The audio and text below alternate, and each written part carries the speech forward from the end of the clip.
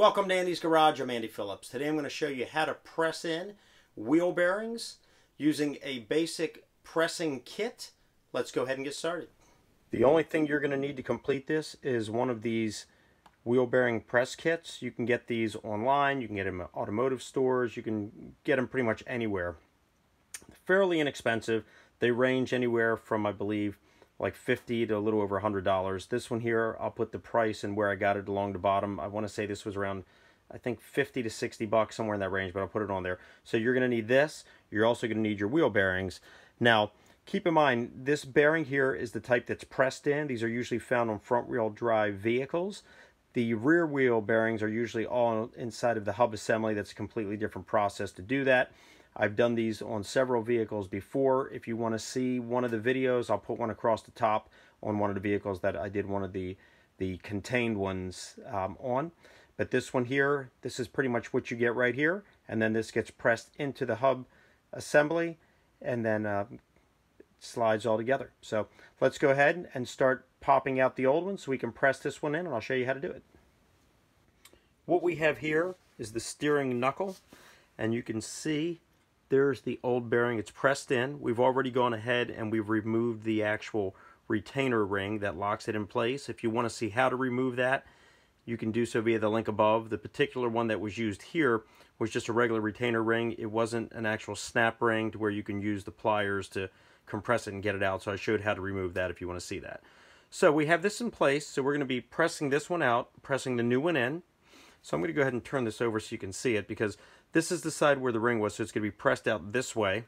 If we flip it over on this side, you can see what we're dealing with here. When we took the hub assembly out, part of that housing came out with it, so you can see the bearings in there. But we're going to be pressing from this side here, so we're going to get a ring to fit right here to push out that way, and then it'll be pushing it out of this side here. The next thing we're going to do is we're going to find an adapter that's going to fit right around this edge that's still exposed from the bearing that can push through. So I'm looking here. This one might fit, but no, that's just a little too big. So let's go with this one. That one fits in. It catches it enough that I think it'll push it through. So now that we have that one in place, let's go ahead and flip it over. So let's see what we got here, because on this side we need probably this size ring. Perfect, to fit right in there. So that way it'll push the bearing through and bring it inside this piece here.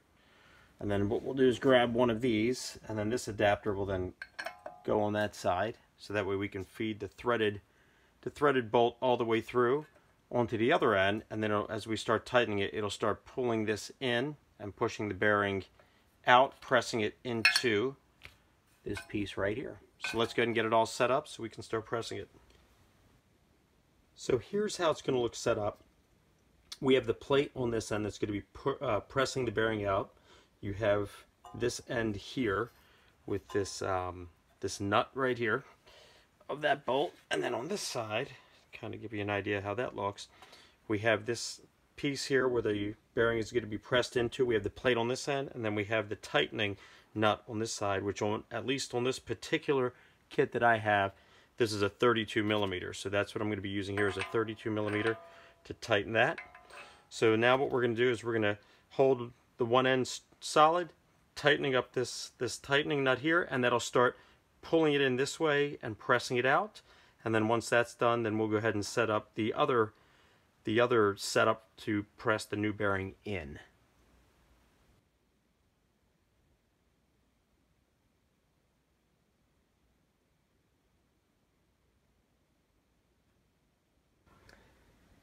Now that I have everything set up, I went ahead and connected the 32 millimeter socket to a breaker bar. Then I have the 27 millimeter socket on the other end with the ratchet holding that all together. And then just basically you're going to secure that end and then tighten this tightening nut here in order to be able to get that to move. Now, what I'm going to do though is I'm going to use this 120 volt electric impact wrench. It's not a very strong one, but it's a lot easier than tightening with the breaker bar, but it's up to you however you want to do it. And then as we start to apply pressure, it's then going to push that bearing through and into here. But you want to make sure that this attachment here that you've selected is wide enough to be able to receive it. That way it doesn't get stuck there in the process. So you definitely want to make sure that you measure that right and make sure you have the correct one. Let's go ahead and connect and start tightening it so we can press it out.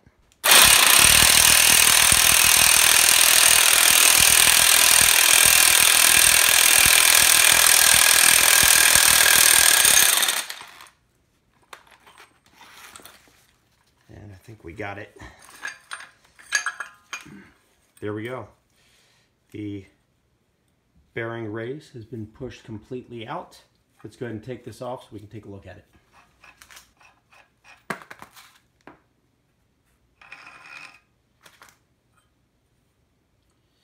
So this is the bearing race that was lodged in there.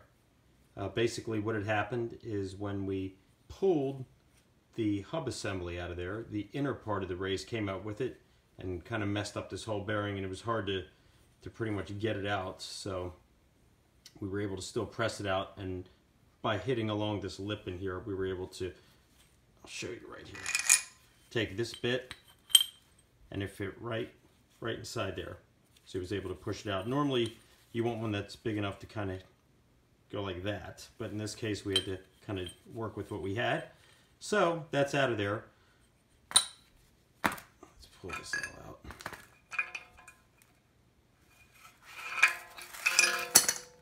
You can see here inside of this steering knuckle. So we'll go ahead now and clean that up real good, and then we'll get ready to press the new one in. So we'll go ahead and clean that real good, grease it up, and then we can press the new one in.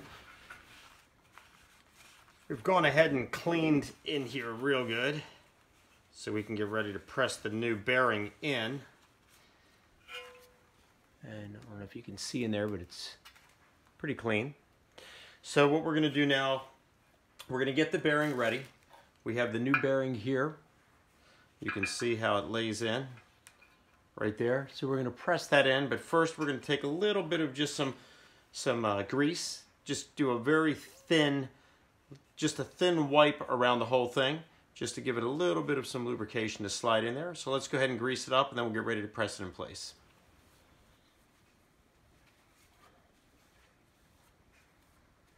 Like I said, you don't want to put too much, but just enough to give it a little bit of a slide in. And just kind of wipe it over. Good. So now let's go ahead and put it in place. Want to make sure you have it nice and straight. You can see it there.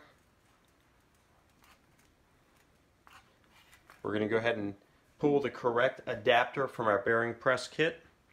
Get that lined on there, and I'll show you how to set this up so we can start pressing it into place. You want to find the right adapter that will pretty much cover the entire surface of the bearing. So we're going to go ahead and go with this one. Give this one a shot. Or actually, you know what, let's go with this one here.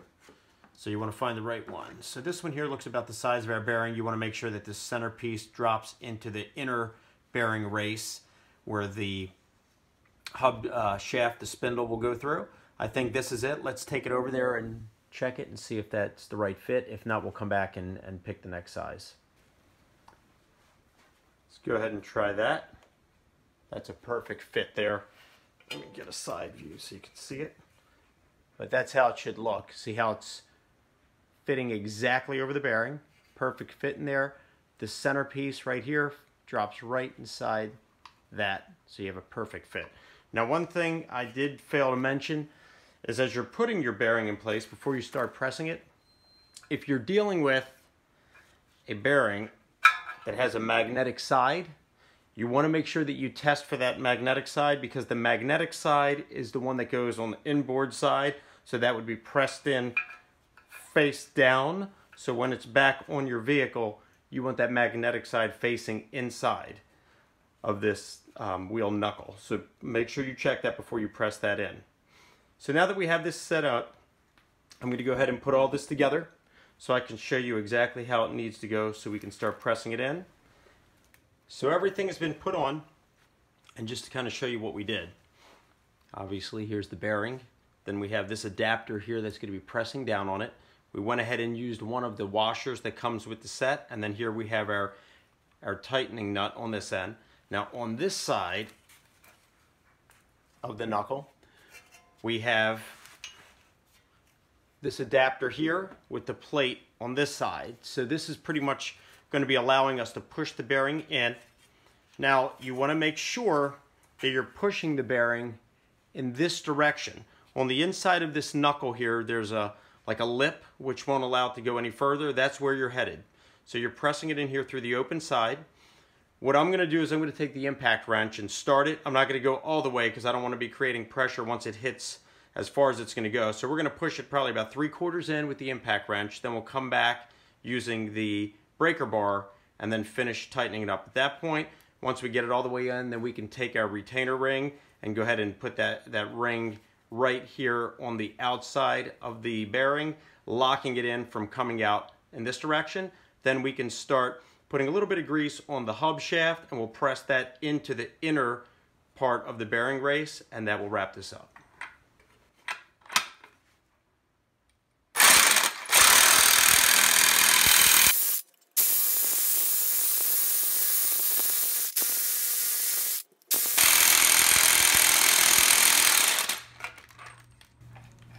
Let's go ahead and take this off and see how far the bearing is, and if we're ready to. All right, and you can see there, it's almost here to the back. It's pressed in actually quite nicely. So we're going to go ahead now and press it in the rest of the way by hand. Get that all the way in. And then we'll go ahead and put the ring on it, the retainer ring, here on this side. And then we can get ready to press the hub in.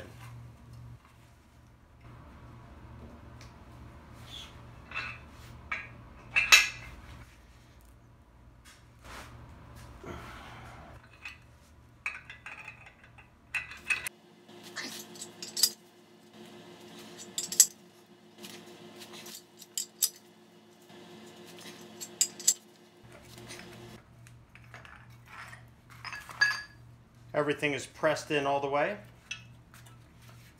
So now on this side here, we're going to go ahead and put in this retainer ring, and that can just be pushed right in. I'll go ahead and get some pliers so we can press that.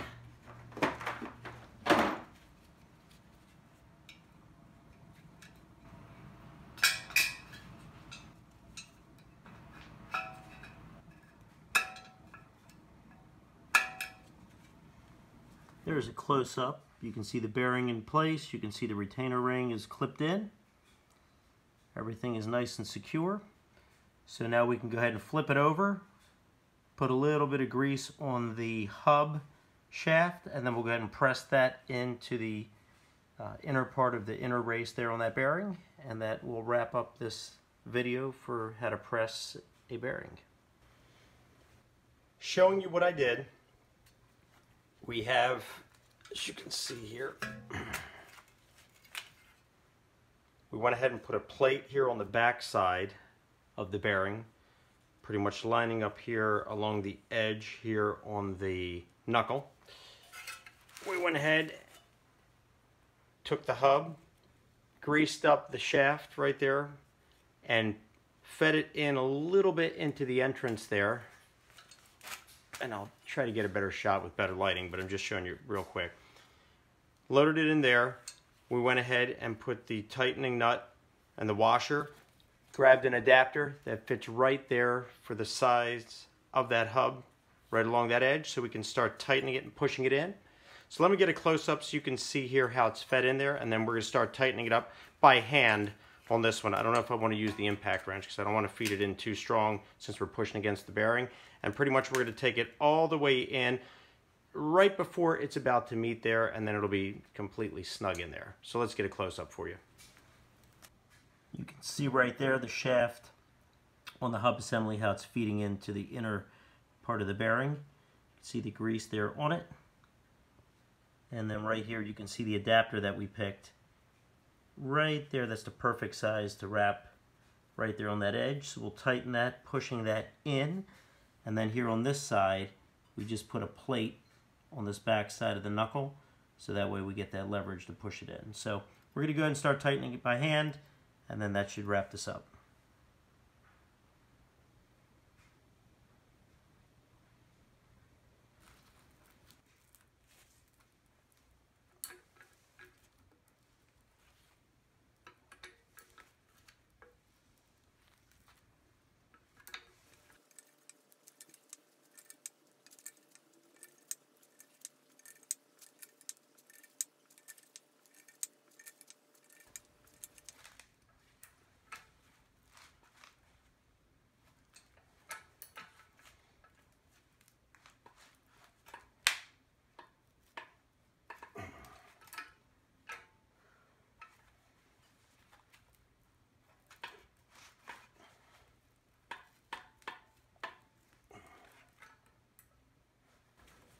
Everything has been pressed in.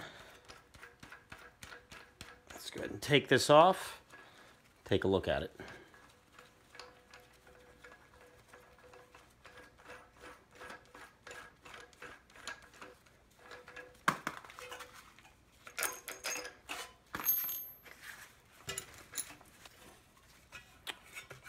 You can see here on this side, everything is pressed in nicely. We have the retainer ring nice and secure. You can see there the spindle and the hub shaft coming through. On this side here, looks good. Moving nice and smooth. Nice and secure, nice and straight. I'll go ahead and get a close-up so you can see how far we push that in. You don't want to go all the way to where you're hitting the bearing. You want to stop just right before it, but I'll get a close-up of that for you. You can see the hub going into the knuckle there. And unfortunately I can't get a really good shot, but you're pretty much right near the bearing itself is how far you want to go in with that actually resting on the bearing. So it's crucial that you do it by hand unless you have an actual press, so that way you're not going too far in and hitting it.